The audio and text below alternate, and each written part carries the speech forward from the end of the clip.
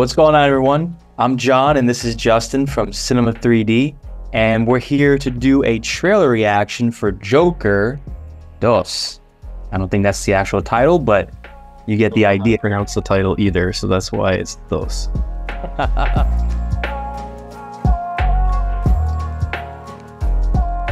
We wanted Sam to accompany us during this reaction, but he unfortunately couldn't make it, so we decided, all right, let's still do it, because this is huge and we need to see this. We have not watched it yet, so I'm super excited.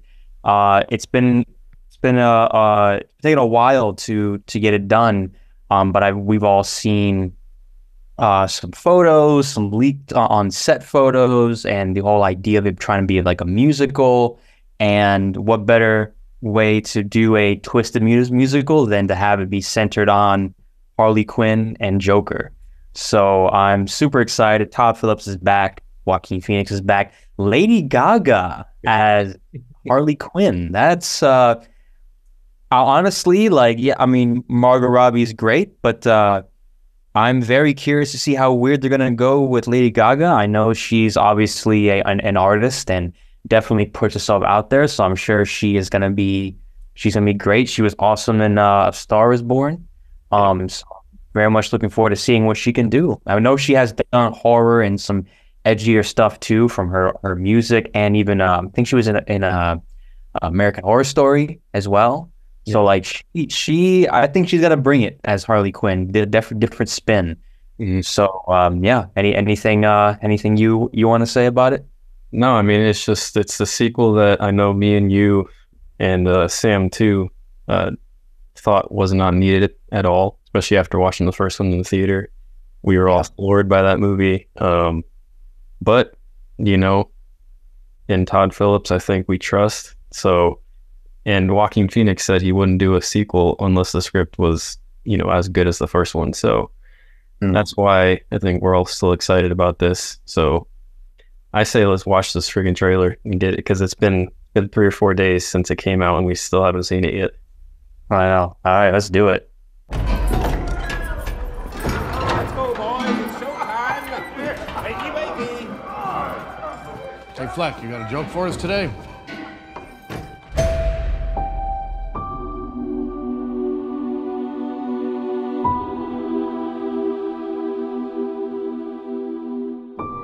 We use music to make us whole, to balance the fractures within ourselves. I'm nobody. I haven't done anything with my life like you have.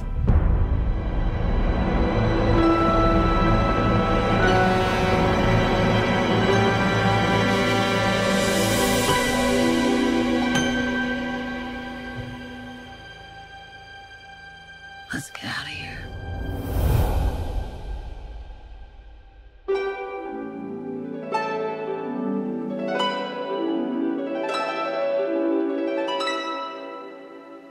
What the world needs now is a love, sweet love.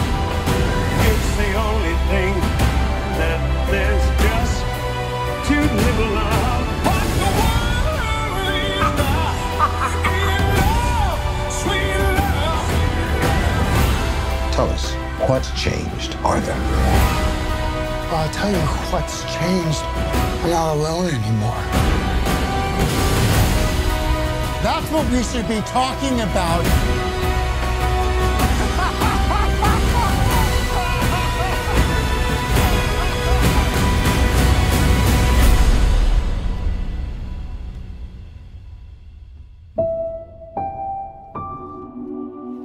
I want to see the real you.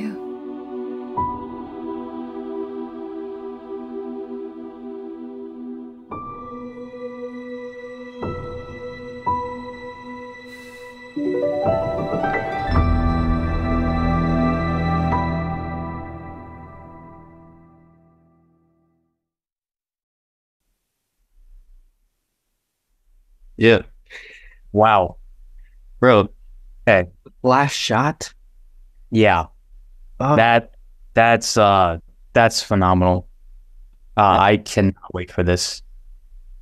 Yeah, And- it's gonna be a good time. It's gonna be a crazy time. I feel like this. Just looking at the trailer and the shots, you can definitely see that Joaquin and Lady Gaga are having a ball doing this and just going crazy with it. Mhm.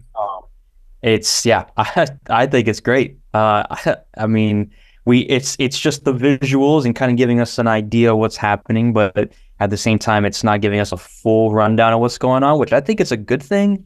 You kind of dissect a lot of things that are happening in it. It's gonna be even worse than the first film, meaning you don't know what's real and what's not real. Yeah. Until we ultimately see what happens at the very end, and then still it might be subjective, but we're looking at it through this eyes of two insane people. Mhm. One who becomes insane and one who is insane, is in Arkham or in the mental asylum. So I'm super super excited. It looks beautiful too. Holy crap! Yeah, it does look freaking stunning. That the spotlight shot where it just fades in. Oh, yeah, obviously with the lipstick turning into a smile, that's just beautiful. Dancing, like the match cuts, all that stuff. It felt this teaser felt like a circus ride. Yeah, I think that's how it's probably going to be. It's going to be a weird circus ride. It's just and it's got a lot of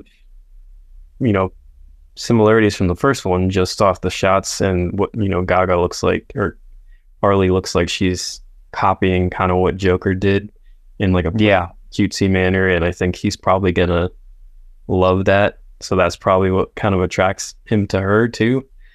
Right. Or neither of them, or she doesn't exist. I don't know.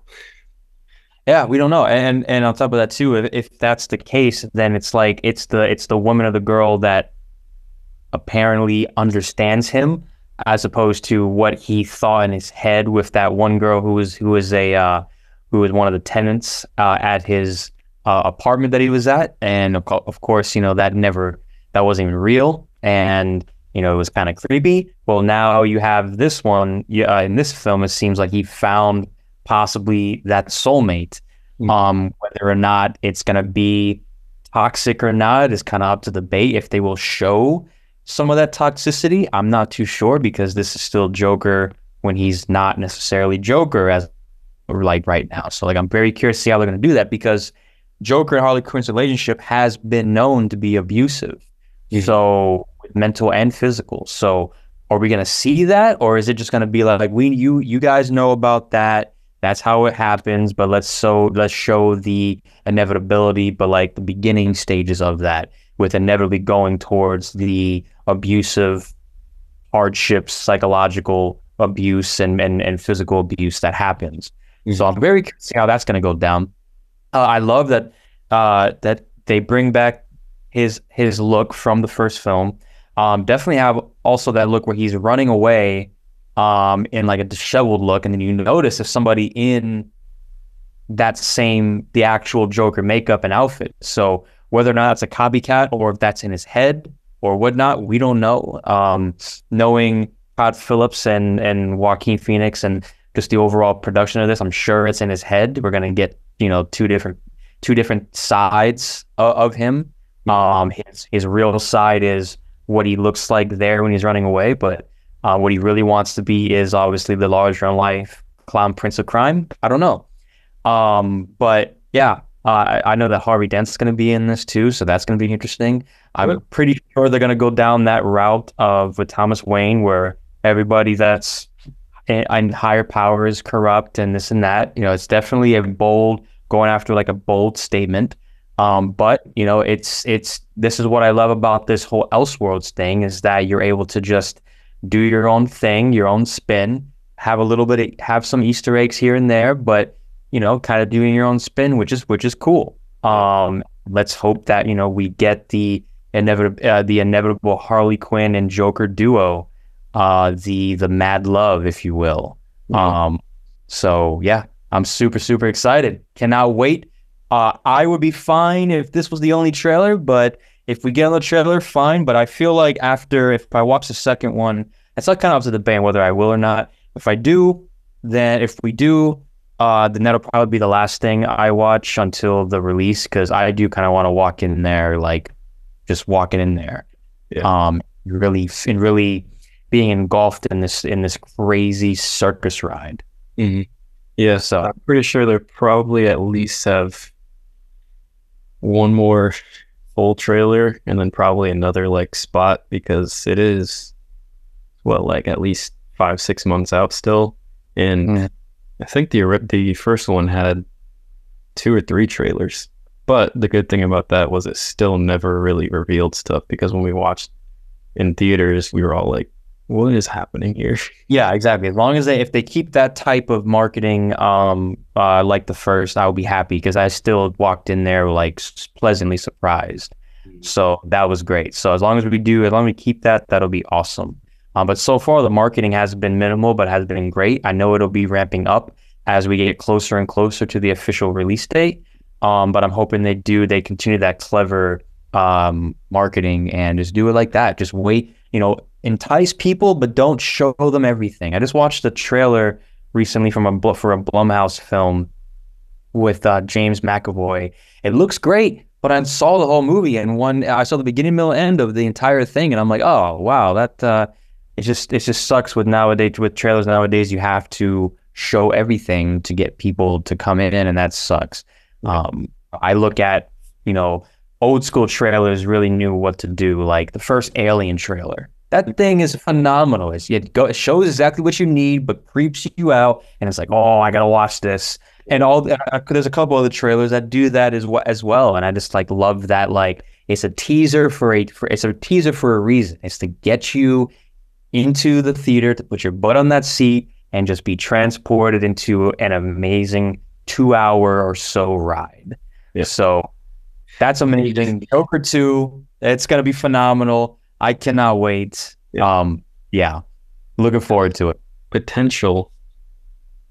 I mean, unless I'm missing something, but has potential to be the best on-screen live-action DC relationship we've got to date. Probably, yeah. As far as regardless, as far as everything. Yeah, I mean, I don't animated, different story, but for right now, like live action, probably. Yeah. Relationships have always been. Yeah.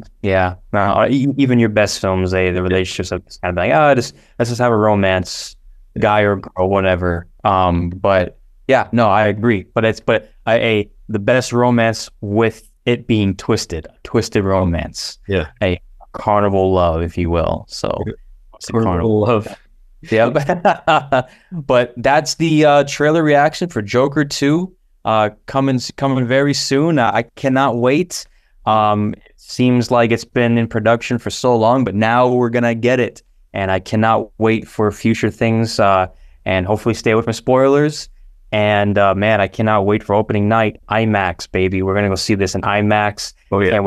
Can't wait to do the full-blown review and getting into spoilers and just really, really going into this. It's gonna be a good year for DC. So, amen. Yeah, but that's the trailer reaction for Joker 2. Look out for more videos for Cinema 3D, and yeah, we'll see you at the movies.